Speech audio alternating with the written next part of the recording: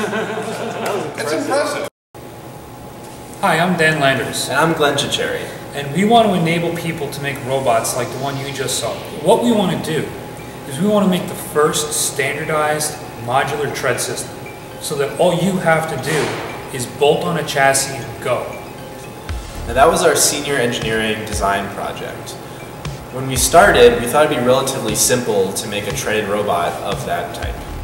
What we soon found out is that making a treaded robot is a lot more complicated than we originally thought. There's very little out on the market to allow us to make a robot like that. Anything that's out there is either too small, too underpowered, or way too expensive. We don't want anyone to have to go through the process that we went through. We don't want people reinventing the tread every time they try and make a robot. We work at a community workshop called Artisans Asylum, which is the world's largest makerspace.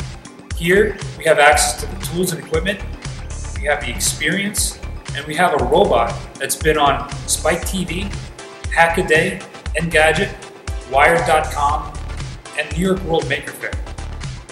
To get to the next step, we need the funding for just raw materials, motors, treads, the things that put them together.